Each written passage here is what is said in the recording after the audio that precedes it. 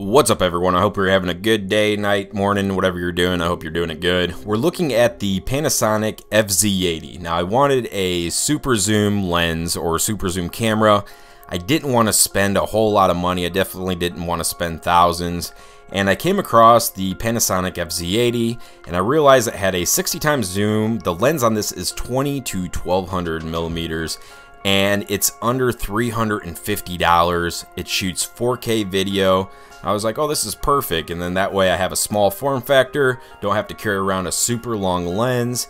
And yeah, so let's talk some of the specs on this. It has a 18.1 megapixel CMOS sensor, so it is a smaller sensor, but again, we're getting a super zoom out of this. Full manual controls on this. You can shoot raw, you can adjust your aperture, your shutter speed, your ISO. So full manual controls if you want.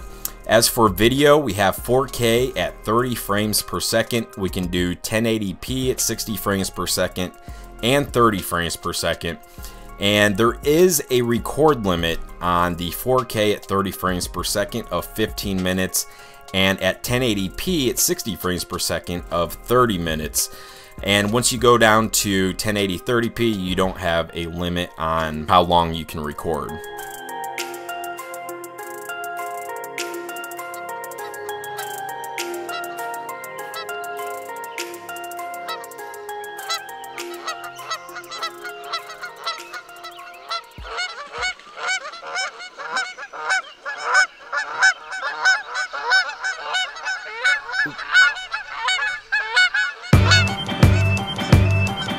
So like I said, I got the FZ80 because I wanted a super zoom camera. I wanted to be able to zoom into things like airplanes and the moon and the stars and anything that's really far away. And it does have the 20 to 1200, but you can turn on the option to digitally zoom in and you can get up to 6,720 millimeters away. Now when you're zoomed in at that distance, you're gonna have a ton of noise and grain, but with a little denoiser, degrainer in post-production, you can get the video somewhat usable and still make out what you're trying to video. So that's pretty cool that you can zoom in that far. Some of the features on this, they have like the 4K video where you can take a video and then go back and select the frame of the video that you want to make it into a picture. But they have other features like time-lapse, real easy built-in time-lapse options, post focus where it takes every single focus point takes a picture. You can go back and select the focus or do some creative stuff with that. It does have stabilization. You need stabilization with a camera like this because when you're zoomed in that far, everything's shaky. Like if you want to zoom into the moon and you're just going to move even like a sliver, it's gonna be shaky. So moon shots and stuff like that, you're probably gonna want to get a tripod. So this camera also works with the Panasonic image app, so you can connect with your phone and you can view what the camera is seeing directly from your phone over a Wi-Fi connection. It also allows you to manually focus through the app. It doesn't focus the most smoothest, but you can focus through the app. You can also zoom through the app, so if you had it on a tripod outside and you were zooming in and out, you can do that directly from your phone. And like I said, you can see the footage directly from your phone. The only thing is you can't make it full screen. They had that problem with other Panasonic cameras, so I don't know if they'll change that. I wish they would, because you cannot hook up a external monitor and view the footage live, so I wish they'd add that. But those are just some of the features on the camera.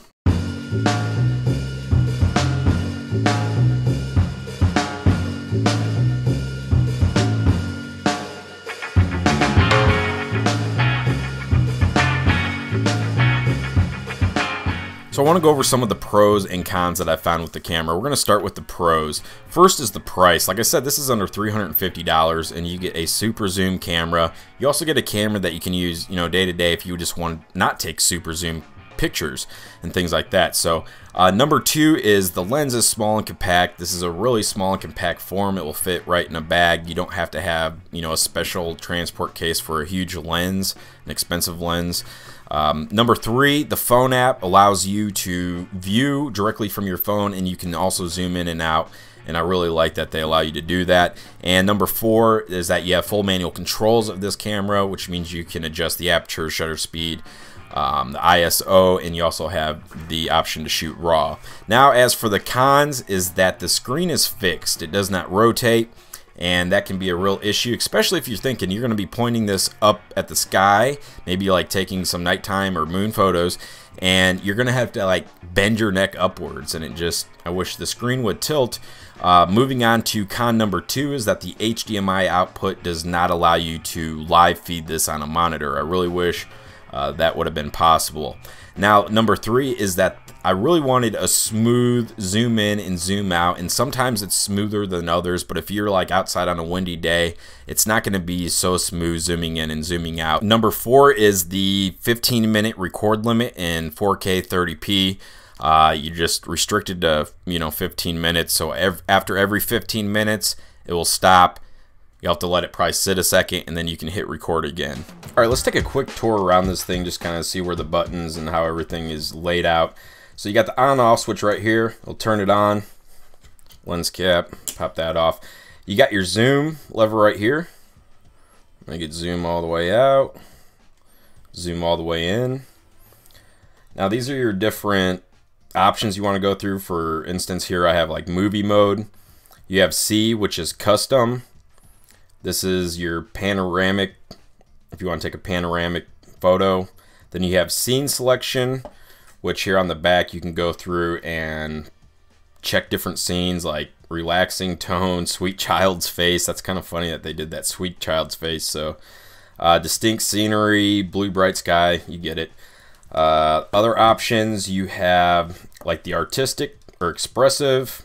There's some different types of things to try out there, like monochrome, dynamic monochrome, etc. Then you have your intelligent.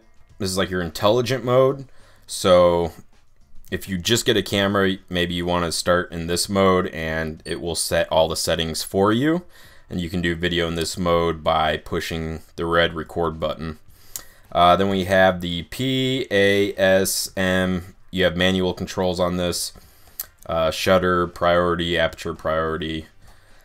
So those are basically that. We have a couple FN2. These are custom, but you can see that they're set to 4K video. You can go in there and change them. This is your button you push to take a picture, or to focus. You push halfway down to focus. On the back here we have this will change to look through the eyepiece. And switch it back. You have a pop-up flash on top. It's got a big old dedicated button. You just boom, and it pops right up. And this will adjust if you're in a manual mode. These on the back here will just adjust the manual settings of the camera. You have a play button that will allow you to go through and watch your previous videos. And then you have like ISO, white balance, what kind of focus modes that you want to do. Then you have your time lapse, or not your time lapse, but you can do a timer for when you take photos. So if you wanted to wait 2 seconds, so there's a bunch of shortcuts there. Then we have display, if you want the display stuff to move. Then you have a trash can, throw stuff away. So that basically is it. On the side here we have a spot for HDMI out, and this only works for playback, so you can't do the live feed.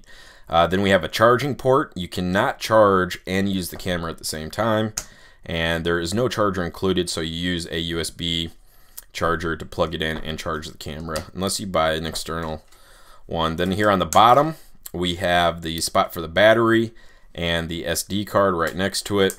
We have a place to attach this to a tripod, and a camera strap, little speaker up here.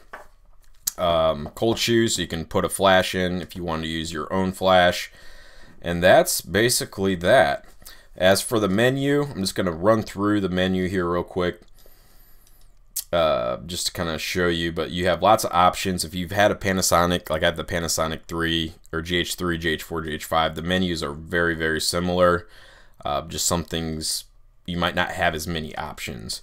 But that's for your camera settings. You go down, you see those are for your video settings, and then these are for your custom settings, and you can do things like histogram, highlight, zebra pattern.